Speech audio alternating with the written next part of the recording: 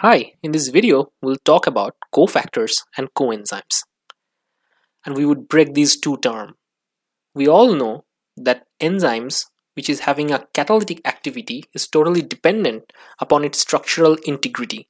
And protein has complex 3D structure, right? And let's say there is a dramatic change in pH or dramatic change in temperature, it might lead to denaturation of its tertiary structure, and as a result, there could be a disruption of the activity or the alteration of the activity. Some enzymes don't need any additional help from anything. Its tertiary protein structure and how it is folded is everything which determines its catalytic activity, and it's sufficient for its optimum function.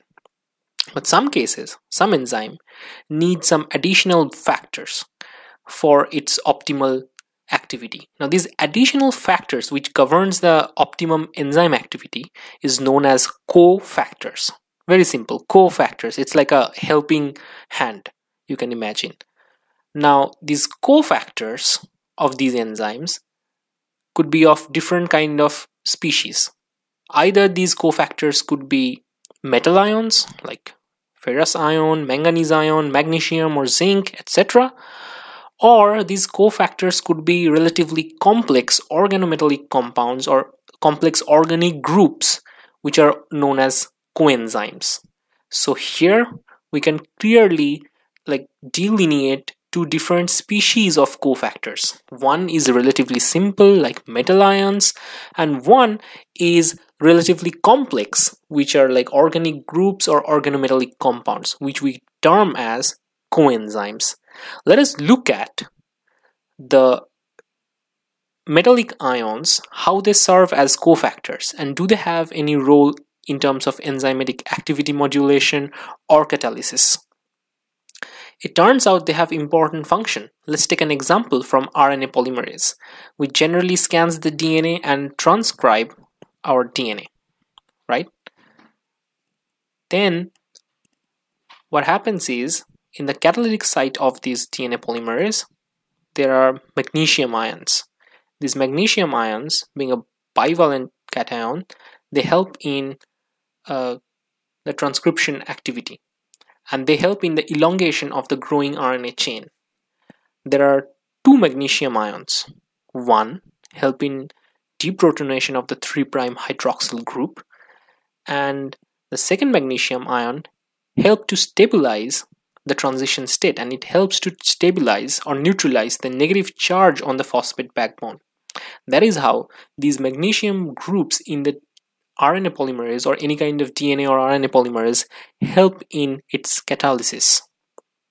Okay, now we understand how these metallic ions can serve as a cofactors. Let's talk about some complex organic group which can serve as a coenzyme, right? Remember, coenzyme is one type of cofactor, one version of it.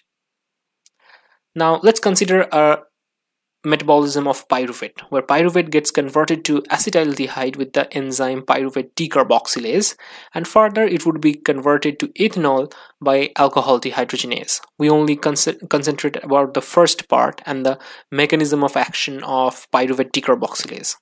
Pyruvate decarboxylase has its cofactor, which is thymine pyrophosphatase. Thymine pyrophosphatase, you can see it's a complex organic group. So this kind of cofactor, by nature, it could be termed as a coenzyme, right? Now this thymine pyrophosphatase is actually derived from the vitamin thymine or vitamin B1, which is normally available from lean meat, fried potatoes, cereals, milk, etc. Now this thymine pyrophosphate, what it does is it works like a acetaldehyde carrier. Whenever the pyruvate is interacting with these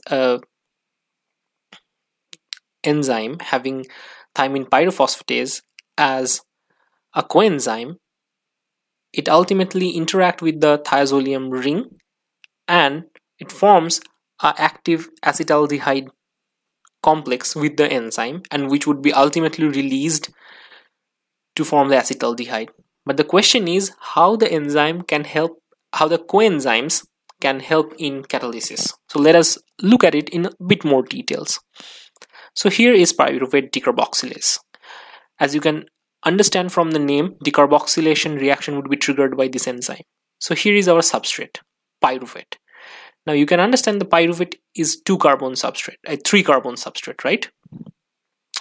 Now these pyruvate would be initially forming a complex with these thymine pyrophosphatase like this. Eventually this carbon dioxide would be leaving this moiety.